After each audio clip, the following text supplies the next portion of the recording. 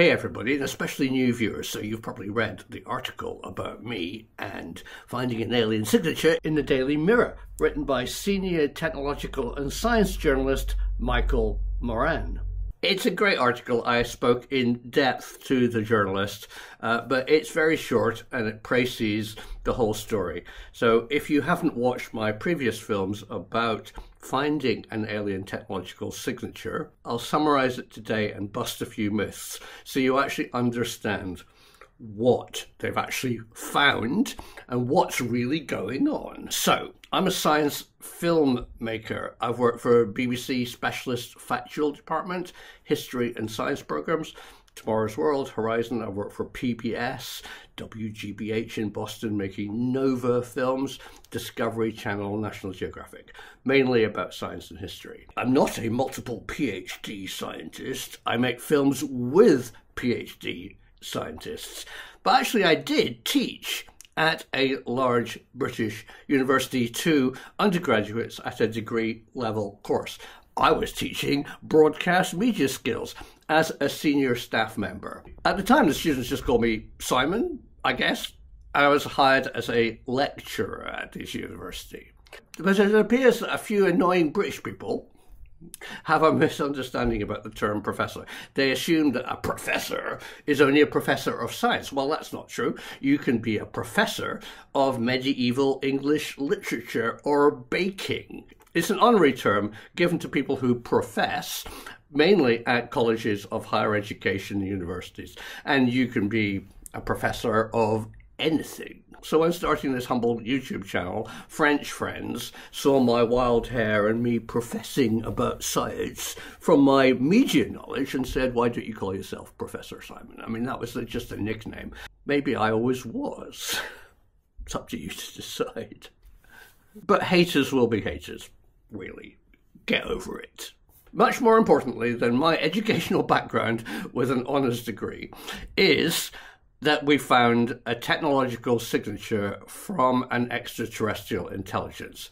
So I'm told. I didn't do the research. So let me go over today how I heard about it, and then the research I've done and the people in the top places I've spoken to that pretty well confirm that it's true, but with issues. So initially what happened, because I run this little YouTube channel, somebody emailed me who turned out to be very important. He's a senior administrator in EU radio astronomy. And he wanted to tell me this story. It seems that there's a bit of a schism between America, North America, and Europe over the SETI type of research. SETI is not just American, North American organization, it's global. And it seems that astrophysicists here in Europe, with access to radio telescopes, had a bit of an issue with the North American operation, so they went it alone. A researcher in a department of mathematics in a large Italian university reparsed, that means looked at, all the SETI at home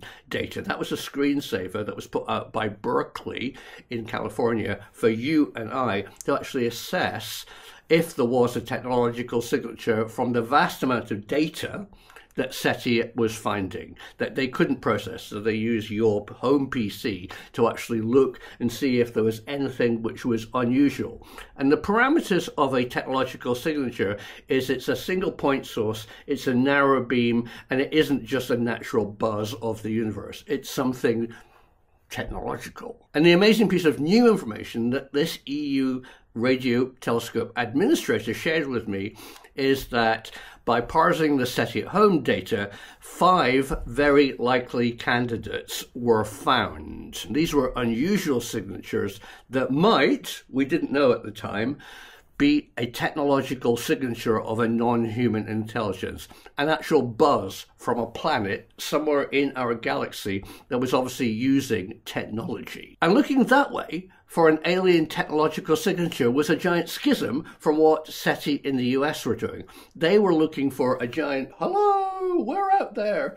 Where Europe was thinking maybe an alien technological race wouldn't be saying hello, but would have the distinctive buzz of their technology, which we might be able to pick up. And these 5 candidates, and that's what they're called, candidates, needed to be looked at more. So here in Europe, we fund big science projects, and all science through a program called Horizon, everything from biology to astrophysics. And they started spending a lot of money on building new, better radio telescopes because they wanted to discover the secrets of the 5 candidates. And then along came this new organization, Breakthrough Listen, based in Oxford, but a global organization that suddenly had $100 million of telescope time that they could buy, I think because they wanted more details of the 5 candidates. Breakthrough Listen could now buy hours of telescope time at Green Bank, at Parkes, and at the New Square Kilometre Array in Australia. And what did they do? They focused on the 5 candidates, calling them BL, Breakthrough Listen C, Candidate 1, BLC 2, 3, 4, and 5.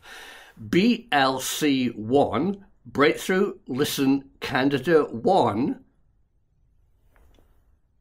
had very positive but very, very weak results. What they found using the Parkes steerable dish in Australia was this. First of all, this possible technological buzz from a planet was a single point source. If you steered the dish away, it went away. It appeared, it goes away. It's coming from one specific point, right? That's a good clue. The second thing, the signal was narrow band, rather than the big buzz of hydrogen and other things that make sounds in the radio telescope spectrum.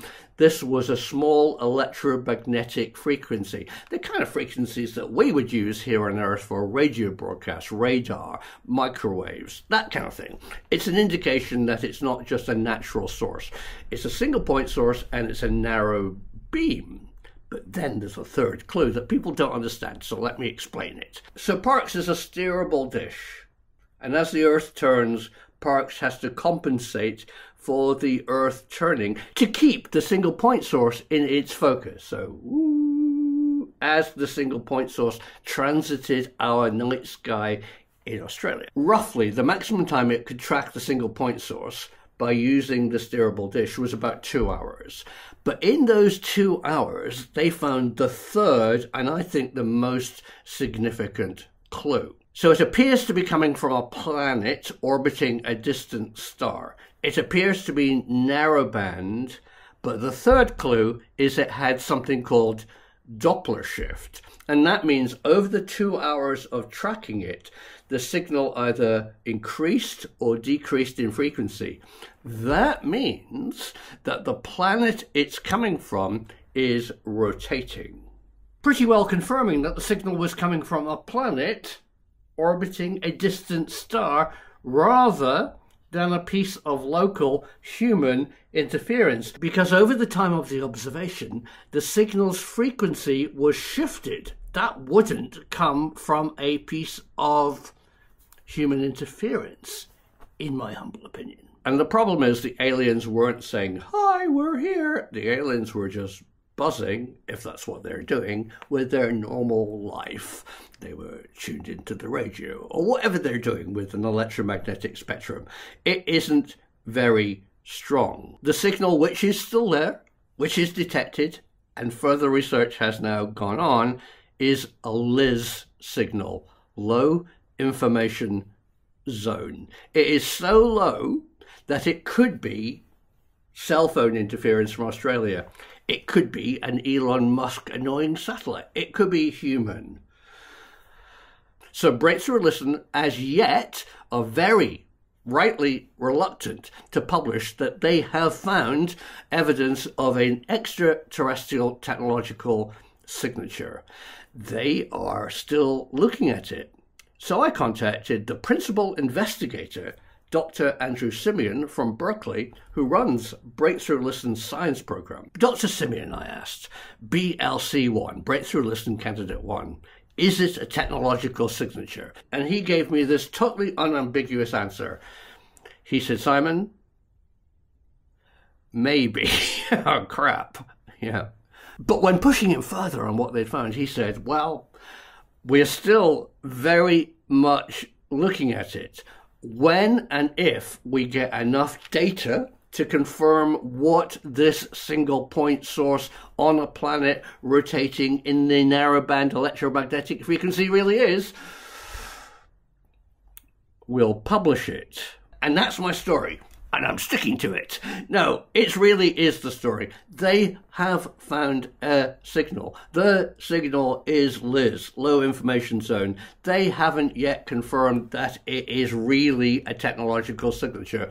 When they do, who knows when, Breakthrough Listen will be the people to tell our planet they found evidence of an alien technological signature. But hang on, the Chinese, with their FAST telescope,